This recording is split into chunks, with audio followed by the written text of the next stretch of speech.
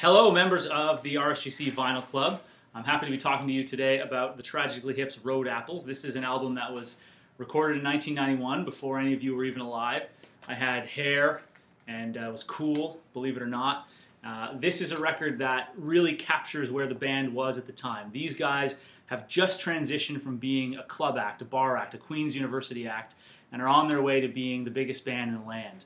And this is the album that you will hear them in that transition. You will hear them discovering who they are. You'll hear Gord Downie introducing the lyric style that is going to make him famous. You're going to see in this album and hear in this album a lot of what will make the band great and a lot of what was in their founding days. This is still a blues rock album. You're going to hear a lot of bluesy riffs. You're going to hear a little bit of the Doors, a little bit of the Rolling Stones, a lot of the influences that the band took with them into this album. And you're going to hear a lot of transition as well, and I'll note the songs and I'll tell you a little bit about how this is changing. This album is recorded as the band is touring through the United States in 1990. They are doing almost 3 shows every weekend and a show on Thursday as well. They're getting into that 170 date range, which is insanity for a traveling band. They're traveling and playing a lot. They are really tight live. They've been together for 7 years. Their success is coming a little bit overnight. It's creeping up on them, not exactly expected, but these guys have been playing together literally since they were teenagers. They're now in their mid to late 20s, and so this band is coming together. You're going to hear on this album a live, raw sound recorded right off the floor. They were so busy touring that some days they wouldn't even know where they were, and so they would ask the manager, "Where's the bus taking us?" And when they got into New Orleans, Louisiana, they asked Daniel Lanois. Daniel Lanois was the producer of U2 and the producer of Neil Young, and he had produced all sorts of great music. And he said, "Why don't you just come to my house?" And so they went into Daniel Lanois' house, and they went into his living room, and they recorded this album right off the floor from his living room. And you're going to hear a raw, bluesy sound, nothing added on, not much layering, not much production. This is the Tragically Hip. This is who they were in this kind of bar band phase as they transition into the big arenas. You're going to hear that this is a remarkable album for 2 reasons. Number one, you're going to hear Gord Downie's vibrato. In the early days of recording these songs, in the early days of being a live performer, Gord didn't play an instrument. And so he used to often say that he wanted to send messages while he was singing. And so you'll see and hear these kinds of almost goat-like noises coming out of Gord Downie's voice. And he will hit this vibrato that will seem somewhat out of place with these blues rock numbers. And you'll notice them in a couple of different songs on this album. You're also going to see and hear, rather, Gord Downie's lyrical genius coming to life here.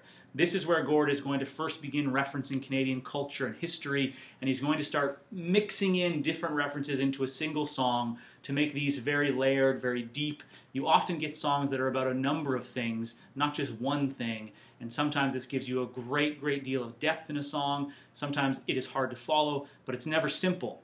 These are songs with depth. This is music with depth, and this is the album where they really begin to become what they became, Canada's band, the Tragically Hip. And you're going to hear references on this album to John Diefenbaker, a prime minister from the 50s. You're going to hear references to Tom Thomson, the founder, the inspiration of the Group of Seven, a great painter in Canadian history. You're going to hear about Sault Ste. Marie, Ontario, and all these references to little towns in Canada that wouldn't really show up in our pop culture so much, and the Tragically Hip are really on the vanguard of that, telling Canadian stories to Canadian kids, making Canada cool in rock and roll music. This album, Road Apples, features 2 really quintessential Hip numbers. The first one is 3 Pistols, and 3 Pistols is the second track you'll hear on the second side of the album. And 3 Pistols tells the story of Tom Thomson. Thomson was a painter. He was an impressionist artist. He was a commercial artist in Toronto, and he hated it so much that he'd head into the north. He'd head into Algonquin Park, and he'd paint what he felt. And there's a great story in a book that was written about Tom Thomson, and it tells the story of Thomson seeing a winter storm and having to get outside to paint that storm. He wanted to paint it in its elements. He wanted to be amidst it. And Thomson goes outside to paint this incredible snowstorm, and apparently, as his body shook from the cold, he's able to keep his hands steady as he paints the scene. And you'll hear Downie incorporate that into a lyric that says, "I said to bring on a brand new renaissance, 'cause I think I'm ready. I've been shaking all night long, but my hand is steady." And you'll get all these lyrics that are drawn from real moments in culture and history and art that make it, in my opinion, that much cooler, that much more amazing. And I used to have these moments of great realization, these revelations, if you will, where I'd realize that Gord was referencing something real, and then I would dig further into it and find out that this album is full of that. It's really, really full of it. You'll hear a lyric about Bride of the Northern Woods, which is about this woman named Winnie Traynor who was in love with Tom Thompson, and yet he would never return the love. And so she would go to his grave after he died and sweep away trinkets people had brought and left for him. You'll hear a lyric about how she goes to the grave to sweep away things that are left behind for Tom. You're going to hear on this album a song called Fiddler's Green, which is perhaps their most poignant and sad song. It was inspired by Gord Downie's young nephew, Charles Gillespie, who passed away at a very young age of a heart ailment, and he died on September 17th, 1990. And you'll hear the song open up with those words, September 17, for a girl I know it's Mother's Day. And it's Gord's sister who he's speaking about, who lost her son. And Gord sings a lyric in the song that goes, the same wind that blows her hair blows her boy through Fiddler's Green. And Fiddler's Green is a Celtic heaven, a place where sailors would go when they were lost. And it is known as a place that is full of song and merriment and mirth, and always had a fiddler to play a happy tune. And it was such a personal song for Downie's sister that she asked that it never be played live. And so it was played at Charles Gillespie's funeral, and then it was never played live until about 2006. So about 17 years after the recording of this album, Gord's sister said to him, I think it's time, and I think it's a fitting tribute to Charles if you start playing it again. And so Downie began, and the band began, to play Fiddler's Green live after all that time of it being a little too personal, a little too hurtin' to play.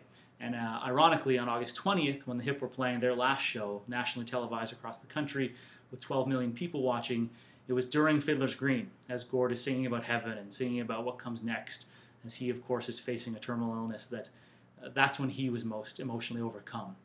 And if you watch that broadcast, he's fighting back tears during this song. There are references on this album, there are blues riffs on this album, there are incredibly intelligent lyrics on this album. See if you can figure out the line from Hamlet, which works its way into Three Pistols, which is kind of an amalgamation of the Tom Thompson story, and Downie, just because he's so well written, so well read, and so literate, will sneak a Hamlet reference in there for you. See if you can hear that. Listen to the blues riffs. You're going to get some great blues riffs here on Fight, on Bring It All Back. And then the band ends off the album with the last of the Unplucked Gems, which apparently was just a jam they started playing that day in the living room of Daniel Lanois' house.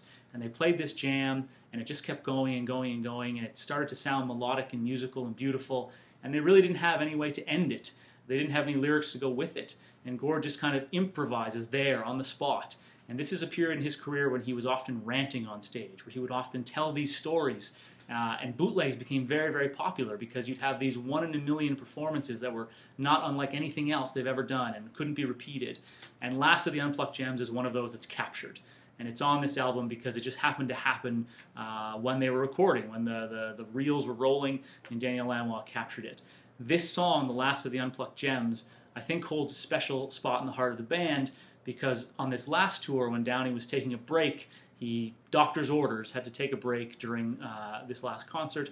They would always play this song. They'd play it while he would go and rest, and they would just kind of play this song through, and when Downie came back, they'd turn into something else, and they'd launch into another song. So there's a lot of nostalgia on this album. There's a lot of really great music on this album. There's a lot of depth on this album, and I think that you're really going to like it. If you're into blues rock, you're going to love this. If you're into the Tragically Hip, you're going to see their roots here. And guess what? If you're into Canadian rock, this is the album that really launched the biggest touring act in our history. These guys have sold more records in Canada than Garth Brooks and Elvis Presley combined. Imagine that. This is Canada's band. Here comes Road Apples by the Tragically Hip.